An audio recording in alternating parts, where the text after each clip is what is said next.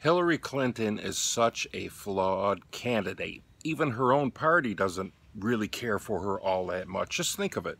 2008, she was the presumptive nominee for the Democrats, and an unknown senator from Illinois comes out of nowhere, Barack Obama, and defeats her. 2008. 2016, here we are. She's, again, the presumptive nominee, and an unknown senator from Vermont, Sanders, a dedicated socialist, anti-capitalism all the way, comes out of nowhere, and man, is he giving her a run for her money. I tell you, if it wasn't for the crooked superdelegate system that the Democrats have set up, Bernie Sanders would be the nominee for the Democrats, and she would lose again.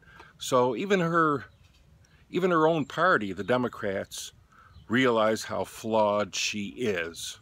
So I tell you, at this point, come November, we're going to have a new president, and it's going to be President Trump. You heard it here first.